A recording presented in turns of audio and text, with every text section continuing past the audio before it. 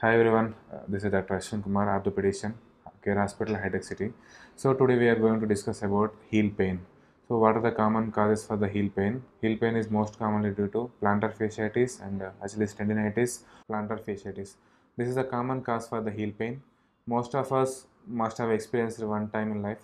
So what will happen? Normally in plantar fascia, the plantar fascia will be at the bottom of your foot and it will hold your foot in the normal position.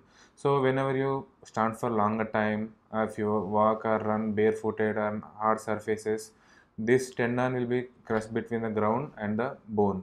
So that will raise the inflammation at the heel part. So it will cause in the pain. So most common symptom of plantar fasciitis in the first step in the morning, that will be very painful, but over a period of time the pain will goes off. As you neglect it for longer times, the pain will continue more than half an hour to 1 hour.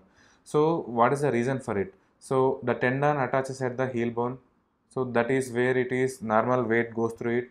So repeated trauma to that bone and tendon junction will cause inflammation. So that will lead to the plantar fasciitis.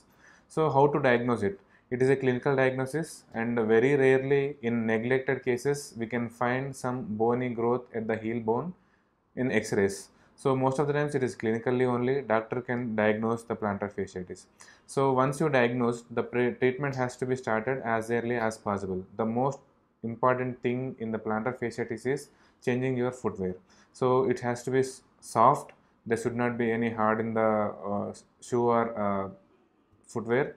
So even you have to use in the home also, and as well as outdoors also.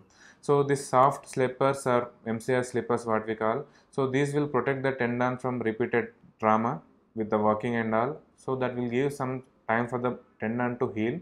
So over a period of time you will feel the betterment. So even with this footwear and other methods also, if it is not subsiding now, so we have to go for some invasive techniques. One more commonly used is the steroid injection, and other thing is the newer technologies PRP injection.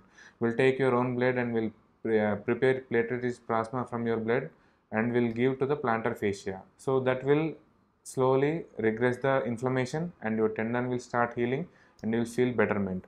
In very rare cases, you may need surgery in refracted cases.